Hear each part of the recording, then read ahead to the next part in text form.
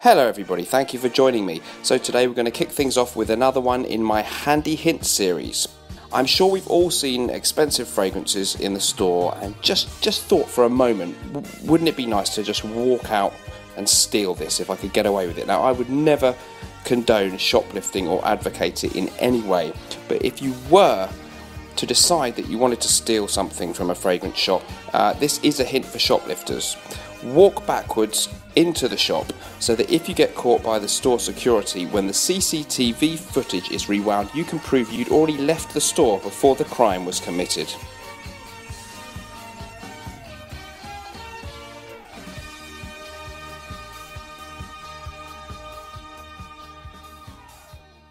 Hello everyone and welcome to my video on the top 5 fragrances from the House of Chanel. So recently I did one on the top 5 fragrances from Christian Dior, and I guess Dior and Chanel are probably the two big fragrance houses in the world of designer men's fragrances. Most people who are really into fragrances probably are going to have their vote for their top men's fragrance designer house is going to be either for Dior or Chanel.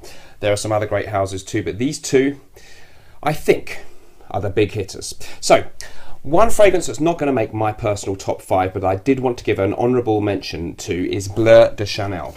I've been sampling it recently in the Eau de Parfum and Eau de Toilette variations, and I really have smelled it loads and loads of times in my time of being interested in fragrances. I literally, about every 1 or 2 weeks, I'll spray this on myself or on a card in a store to see if I really need a bottle, and so far I still haven't felt that I need one. The reason for me is that this fragrance is a little bit commonplace smelling. There are lots of other things that smell a little bit similar. It does come off a little bit generic, although I think it was one of the first of its kind in the way that it smells, and then things like Dior Sauvage have been influenced by it. Either the Eau de Toilette or the Eau de Parfum I think will be very popular and will get you compliments. They're great for people of all ages and in all situations. My reservation about it is that it doesn't have anything really unique or interesting to me, and I also don't want to be... I have a slight resistance to the fragrance that the lady in the boutique says, "Have you tried Bleu de Chanel?" when I'm smelling one of the other ones that I'm interested in. So it's always put me off a little bit. This is the one they push so much, and I feel like it's the one that somebody might have bought for, you know, your friend who isn't into fragrances. His wife or partner has probably bought it for them for Christmas. A lot of people have this one, so it's good, very popular. Try it out, it might really work for you, but it doesn't tickle my fancy as much as the others. So into my list, number 5 then. This was my signature scent for literally 10 years before I was a frag head. 10 years, and it got me compliments. I would hope it did in that time. 10 years got me some compliments, unsolicited compliments from ladies. It's Allure Homme Sport. Allure Homme Sport. One of the best modern sports fragrances. You've heard me go on about Paco Rabanne Sport. That's a weird, old-fashioned smelling sport fragrance. This is a sports fragrance as you would imagine they are probably going to smell. Citrusy, aquatic, a nice creamy woodiness in there. There isn't a lot to say about it. It's very fresh and it has a certain classiness. And Chanel fragrances are about understated, tasteful classiness, and this one absolutely has that. So if you're looking for something fresh, something classy that you can wear as a signature scent, this one doesn't get a lot of buzz in the fragrance community because it came out in 2004. By the time the fragrance reviewers got going in around 2011, 2012, this was becoming, you know, a bit under, it was no longer so fashionable. It was a bit obvious or boring at the time, and it's never quite caught on. Again, in the fragrance reviewing community. Chanel Allure Homme Sport Eau Extreme, I've tried. It's nice, but I prefer the freshness of this one. So Allure Homme Sport, popular, likeable, classy, any age can wear it, and highly recommended. I've moved on a bit because it was my signature scent for 10 years, but you are not yet bored of it and you may really enjoy it. I do rate this one highly.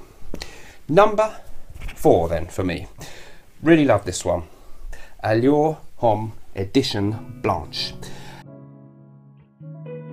This fragrance is always characterised by reviewers as a creamy lemon meringue pie kind of smell. I personally just get the lemon part of that, and maybe I get that there's a certain fizziness and a little bit of sweetness in there too. I think it's a great summer scent, and I think actually for me, God knows what it's described as on Fragrantica or base notes, probably a woody oriental, or these categories never seem to mean a lot to me, and they can be described as one thing on one website and one on another. To me, It's a citrusy cologne type fragrance with a really nice classy edge to it. It's probably got some of that Chanel jasmine, some of the characteristic aldehydes, a kind of fizzy note that Chanel do really well in all their men's and women's, well, a lot of their men's and women's perfumes. And yeah, really, really nice all-round scent. Probably a daytime scent, as is the Allure Homme Sport, more than a nighttime one. It's not going to pump out a lot on a big night out, but for an intimate encounter with a member of the opposite sex, perfect. Very classy, impossible to dislike.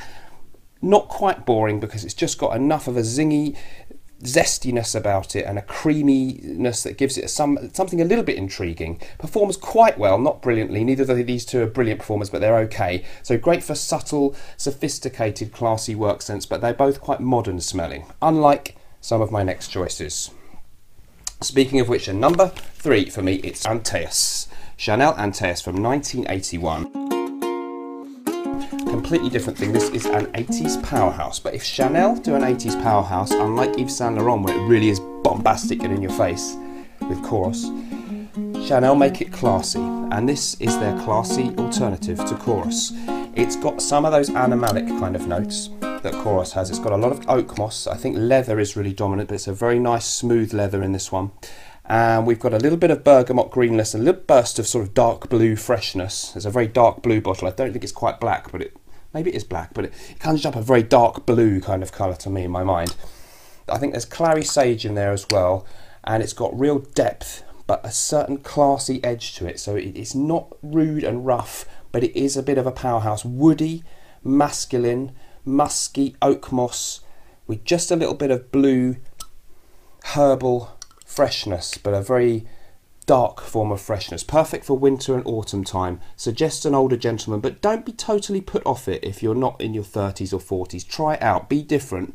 It's a really classy fragrance. I saw Jeremy Fragrance in one of his first reviews on Bleu de Chanel. He mentions that he actually thinks this is a really good fragrance, but a sort of a lumberjack fragrance. So it's not going to appeal to his audience so much because that's mostly younger people, and he's not recommending it. But I think Jeremy knows a lot about fragrances. He's a real connoisseur deep down, and I think he likes this one. And it just doesn't tune in with what the message he's putting across. But I like his taste actually a lot. And Antaeus, a brilliant fragrance from way back in 1981. Moving on from that then, at number 2, we're going further back in time. 1955 saw the release of Chanel Pour Monsieur. Here I have my version of it, which is it's called A Gentleman's Cologne. For a time in the UK and in the United States, the same fragrance was marketed under the name A Gentleman's Cologne. I think we're talking about the 60s, 70s, 80s. I'm not sure when they changed it back, which they did, to Pour Monsieur, which is now available on your shelves. I'm not sure how easy it is to get in the States. Lania Smith did a good review, but he said you can't get it easily in the States. You have to go on a cruise ship or come to Europe. I'm not sure if that's still the case, but I know people in the States have it. This is not the concentrate version. I've got a picture up on the screen that you're going to see now of how the bottle looks, the normal Pour Monsieur. I've got a vintage one, but I would find the modern one smelling very, very similar. Most people are going to say there's more real oak moss in this one, that kind of thing. It's probably true. The performance on Pour Monsieur is not strong, and neither is the vintage one. So either version, old ones, new ones, it's not a beast mode. It's a very subtle, refined. I think it's described as a chypre fragrance. It got 5 out of 5 in Luca Turin's famous book on fragrances, and he's a very fussy, picky person. And I would agree that this is a 5 out of 5 or a 10 out of 10. You get a fizzy lemon. You get a fizzy lemon sherbet kind of opening. There's lemon verbena in there. I think there's bergamot. There's oak moss, there's cardamom, so there's a little bit of subtle soft spiciness. So it's a really, really good chypre, but to me, similar to, as they're calling it, a gentleman's cologne, it's your citrus eau de cologne type thing with a little bit more complexity and depth, but very, very refined and civilized smelling. Doesn't smell dated actually, so some of the things like Antaeus from the 80s and fragrances from the 70s can smell more dated than the ones from the 50s, because if you look back to the 50s, fashions then were a bit more refined and understated, and you could almost dress as you would in the 50s now and not look too silly up to a point, whereas if you wore a typical 70s outfit or an early 80s one, they were much more bold, and sometimes, you know, they look a bit daft now, and some of the fragrances seem a bit much too from that era. But these 50s and 60s ones, like Eau Sauvage, the original from Dior, still stand up great today. So Pour Monsieur, don't overlook this one. It's on the bottom shelves of the Chanel bit in your local fragrance place, but it's a brilliant fragrance. So I really love this one, wear it a lot, and I'm planning probably to get a new bottle too, so I don't have to put too much more of a dent in my rare vintage one. Okay, number one then, my personal favourite from the whole of Chanel's men's fragrance line. Now, by the way, I'm only talking about designer ones today. I have tried some of the exclusives, but let's just keep it simple. It's Egoist, Chanel Egoist. This was released in 1990. It's not Platinum Egoist, it's the normal Egoist. Comes out with a bit of a marmalade-y orange top note. I think it's mandarin or tangerine. We've got a lot of smooth sandalwood and cinnamon and vanilla in this one, so it's spicy and woody with a little bit of a sweet citrus note. Really deep and rich and classy. Comes to mind in the same kind of mood that I would wear Cruz Bois de Portugal. Doesn't smell exactly like that. It's rich, it's complex, it smells like a niche fragrance. It's again a bit old-fashioned smelling. Not old-fashioned, but it suggests a mature person, but it's not an 80s powerhouse. It was released in the 90s, and I think it's a timeless classic. And it competes with a lot of modern niche fragrances to me in the quality of the smell.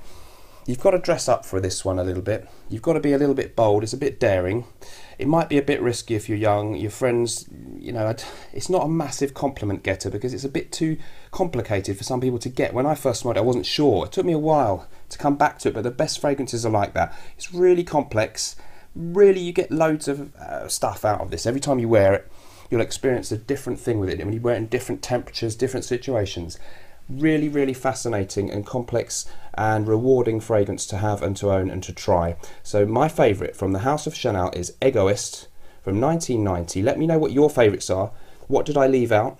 What should I have put in? What did you think of my choices? And remember, whatever we're doing in life, let's project. I'll see you next time. Bye bye.